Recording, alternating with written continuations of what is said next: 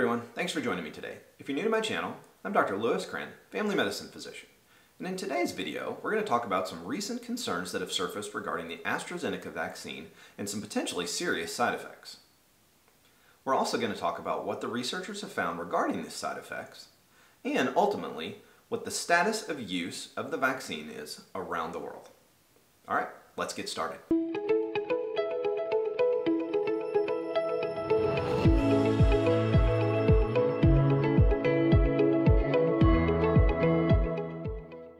Okay, so first let's review what's happened so far and what actually led to over 20 European countries pausing the use of the Astrazeneca COVID-19 vaccine. So in the routine safety surveillance of the vaccine, it was noted that approximately 469 cases of blood clots had shown up in the adverse event reporting. Now, let's put this in perspective. That sounds like a lot of blood clots, but ultimately, the vaccine's been used over 20 million times in Europe and the UK alone. So really, if you think about it, that's not that large of a number, but it was large enough of a number to get everybody's attention and actually cause them to start to look deeper. What ultimately got everybody excited was an increased incidence, or at least some concern for increased incidence, of two particular conditions. One called DIC, or disseminated intravascular coagulation, that causes blood clots in multiple blood vessels. And then you also had something called cerebral, venous, sinus thrombosis, which is a blood clot that occurs in one of the main blood vessels that drains the blood from the brain and ultimately can lead to a stroke. Now, there were 18 cases, as of when I looked up the data, of CVST and 8 cases of DIC. Now again, that doesn't sound like a lot, but it was enough to get the regulators' attention because the cases were over what would be expected in the general population. So out of an abundance of caution, the regulators recommended pausing use of the vaccine, and many of the countries did indeed do so. Now, this is a perilous time to be recommending pausing the vaccine because, again, if you've been paying attention to what's been going on in Europe, cases have been spiking again, particularly in Italy, France, where they've instituted lockdowns again. So, in order for the regulators to recommend pausing use of the vaccine, there better be a really good reason. And, ultimately, they felt like they had one. They needed a little bit of time to look through the data and see if there was really a causal link or if it just was happening by chance. Now, we know in the general population that there's going to be blood clots that happen every day. They're actually somewhat common. I think what ultimately got the regulators' attention was these two rarer types of blood clots that unfortunately did lead to the death of several individuals, and therefore bared scrutinizing further. Now, they took a few days to do this, look through all the data, and ultimately what they decided was that while the cases were above what would be expected in the natural population, now, and I'm talking just about DIC and CVST, the actual incidence of blood clots itself, the 469 cases, was actually below, if we just talk all blood clots, was actually below what would be expected in the general population. So we have to kind of make that distinction here. So what they ultimately decided was the benefits of the vaccine in preventing severe COVID, preventing hospitalization, preventing death, etc., outweighed the risks of the vaccine. Now, if you know anything about medicine, we know that nothing is 100% effective and nothing is 100% safe. I tell people in my office even drinking the water comes with risks. Everything we do in medicine, every therapy we recommend, no matter how benign it might seem, is a balance of risks and benefits. And that's ultimately what the European Medicines Agency, which is essentially the equivalent of the FDA in the United States, had to do when looking at these potential side effects that may or may not be caused by the vaccine. It's important to note that they did not definitively find a causal relationship.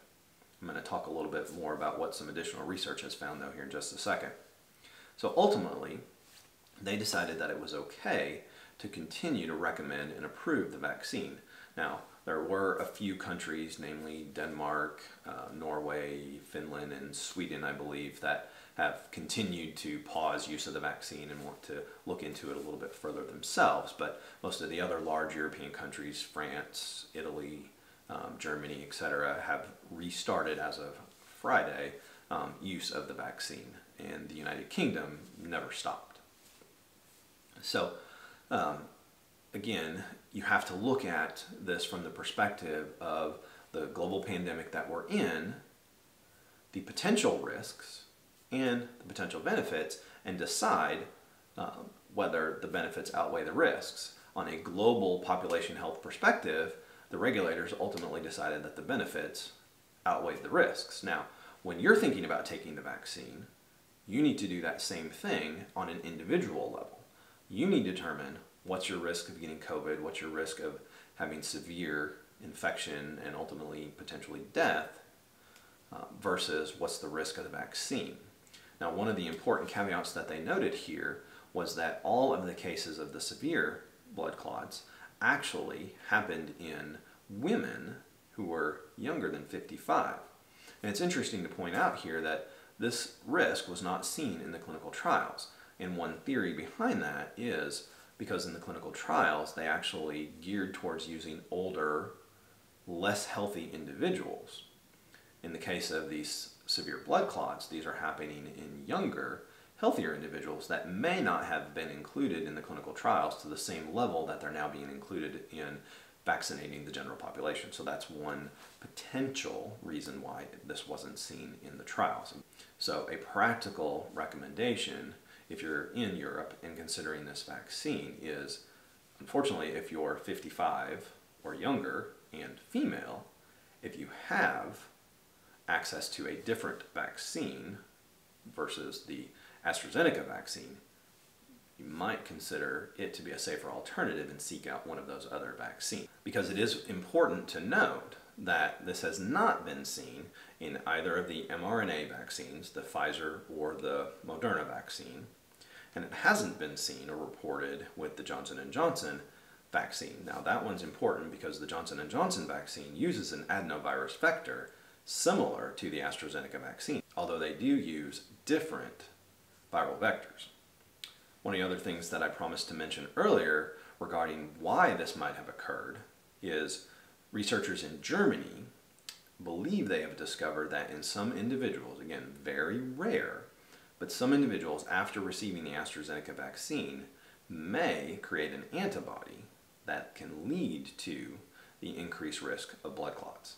So more research is going to be needed and is continuing on whether that indeed is a potential cause and link to the AstraZeneca vaccine. In that case, there may be some additional scrutiny that the vaccine and other vaccines that may also lead to that will need. Now again, it's important to keep in mind risks and benefits. The risk of the vaccine, the risk of the benefit of the vaccine, the risk of getting COVID, the benefit of not getting COVID. You also might want to keep in mind that COVID itself can cause blood clots, right?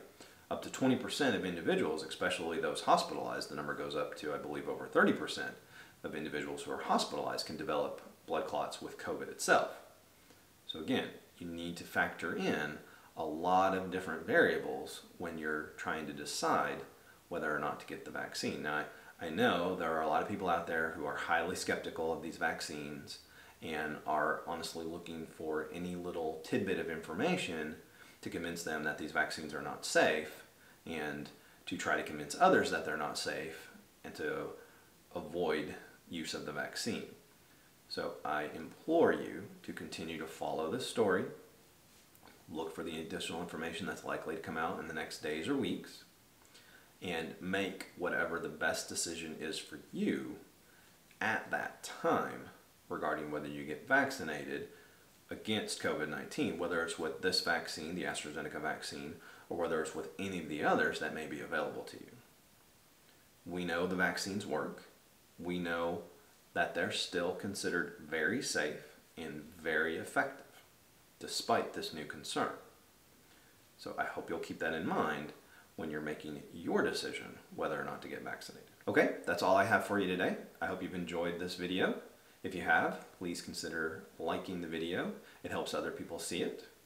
Leave me a comment down below and let me know if you've been vaccinated, and if so, which one, and whether you've had any significant side effects or not. I'm curious to know everybody's reaction. I've shared my reaction to the Moderna vaccine in a previous video. And as always, be safe out there.